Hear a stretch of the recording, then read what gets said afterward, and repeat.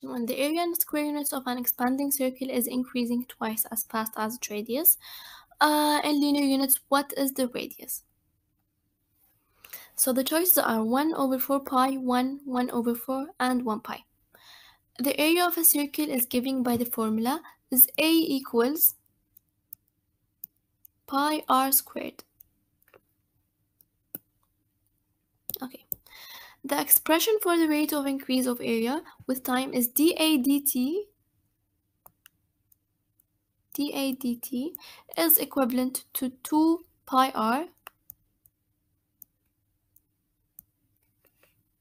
dr dt. Okay, and this expression comes from the taking the derivative as the area of a circle. So if you take the derivative of the area, the 2 is going to come down. This is the power rule, and you get 2 pi r to the first power, because the power rule says if you have to subtract 1 from n and being 2 in this scenario, and whenever you take the area of a circle in terms of its radius, you always have to indicate dr dt. That lets you know the radius is the feature that changing, hence the area is changing. Okay, so in the question stem we told that dA dt is equivalent to 2 dr dt. And that's expressed when it says expanding circle is increasing twice as fast as its radius. So this dA dt indicates the expansion in the question. Therefore, you can set 2 dr dt. We can set that here. 2 dr dt is equivalent to 2 pi r dr dt. And notice that the dr dt is cancelled out. You can also do, what you can also do is bring the 2 pi r over the left hand side, and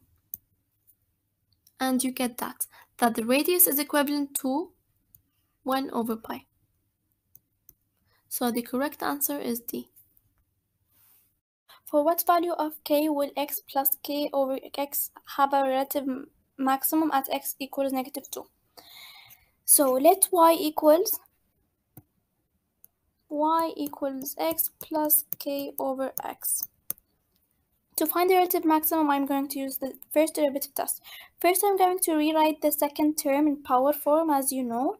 1 over x equals x to the -1. And k over x equals kx to the -1.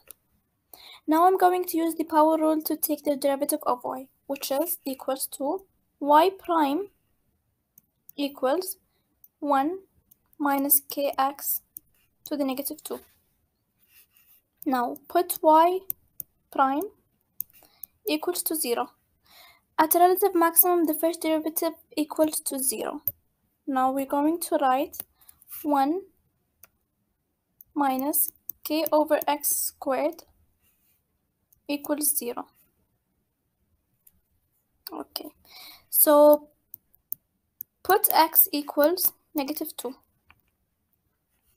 1 minus k over -2 to the power of 2 equals 0, which will give us, let's write this here, 1 minus k over 4 equals 0, and then 1 equals k over 4. Now we need to multiply both sides by 4. So this will be cancelled.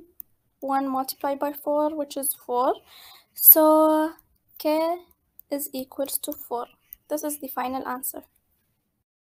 The radius of a circle is decreasing at a constant rate of 0.1 centimeter per second in term. Okay, so we're being told that dr dt is equals to -1/10. dr dt equals -1/10 or -0.1. In terms of the circumference C, what is the rate of change of the area of the circle in square centimeter per second? So we have a circle which is A equals pi r squared. And we know that dA dt is equals to pi times the derivative of r squared, which is 2r dr dt. What the question writes are looking for here is for you to convert this circumference. We know the circumference is pi times, so let's write this one here. The circumference is equals pi times the diameter, and the diameter is twice the radius. We can say pi r, which is exactly what we have right here. So dA dt is actually the circumference times dr dt, and we're told that dr dt is negative 1/10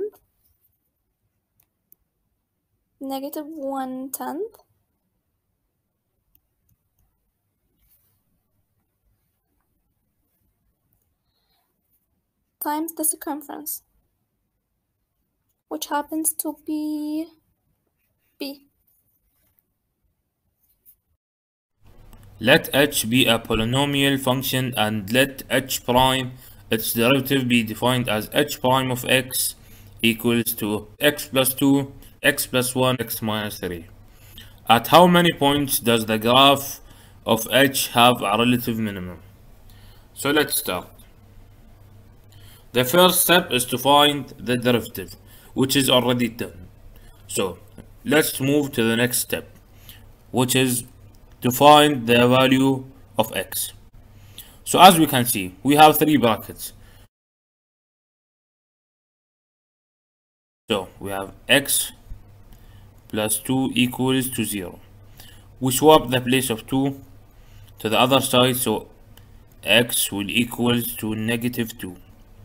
Then for the next one, x plus 1 equals to 0. So we swap the place of 1, which will give us x equals to negative 1. Then we have x negative 3, x minus 3 equals to 0. We swap the place of minus 3, which will give us x equals to positive 3. So then, as you can see, we have three critical points. So we start drawing the line. Here we have negative infinity, and here we have positive infinity. And let's put our points. Here we have negative 2, negative 1, and positive 3. So as you can see, we have 4 intervals. So first, let's get a number from negative infinity to negative 2. Let's use negative 3. So we need to plot negative 3 in the function above, which is, so h prime of x equals to negative 3 equals to, in brackets, negative 3 plus 2, another bracket, negative 3 plus 1, and negative 3, negative 3. So we can do it by using our calculator.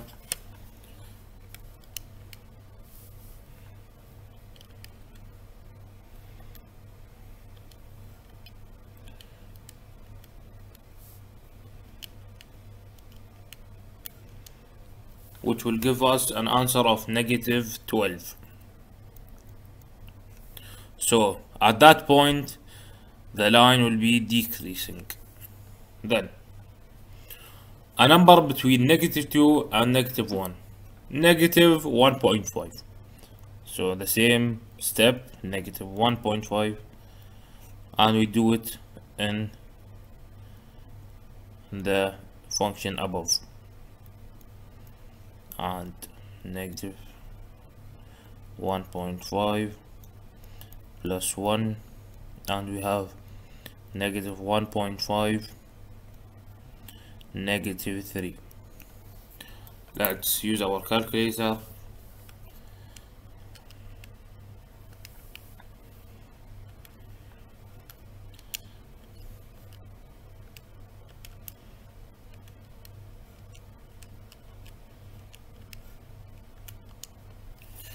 The answer will be positive 9 over 8. Positive 9 over 8. So at that point the graph will be increasing. Then a number between negative 1 and 3. Let's use 0. So h prime x of 0 equals to 0 plus 2 and 0 plus 1 and 0 minus 3. So let's use our calculator again.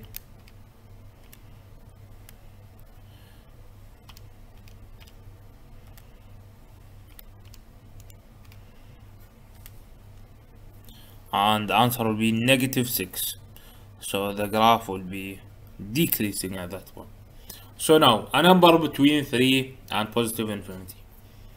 Let's use 4.